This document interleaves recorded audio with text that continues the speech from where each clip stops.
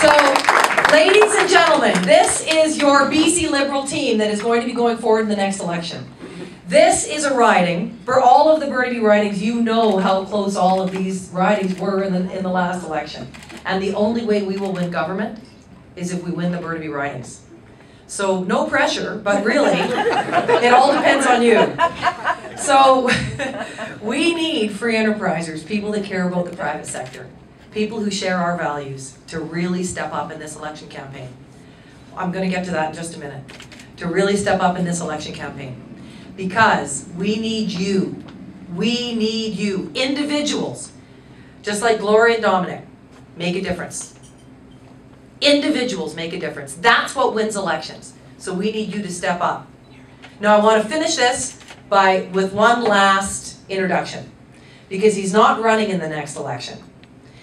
Although he has made a tremendous, tremendous contribution for Burnaby and for the province. I was standing in the lawn of the legislature a couple weeks ago, and as a result of 4 or 5 years hard work, Harry Bloy has finally gotten a permanent statue, a permanent memorial to all firefighters who have died in the line of duty, onto the lawns of the People's House, so that everyone who comes and visits can take a moment and remember the sacrifice that those men and women make every single day and putting their lives on the line on our behalf. And that's just one of the things that Harry Bloy has accomplished over 10 years in public life. Harry Bloy has made a very real difference in Burnaby-Lougheed. He's been a dear, dear friend of mine. I've known him since I was 10 years old. Harry, I want you to come up because I want everybody to get a chance to thank you for what you've done.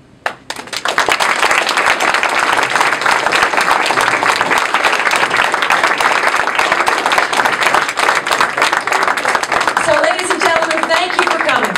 I know you care about the future of our province, and I know that you care about Burnaby, as I do. So I hope you'll get out there and work and do whatever you can to try and make sure that we elect a government that's going to build a future for our kids, rather than send us backward. We have a real chance ahead of us, and I'm really optimistic about what we can do. We will only be able to do this, though, if we decide we want to do it together. Thank you very much.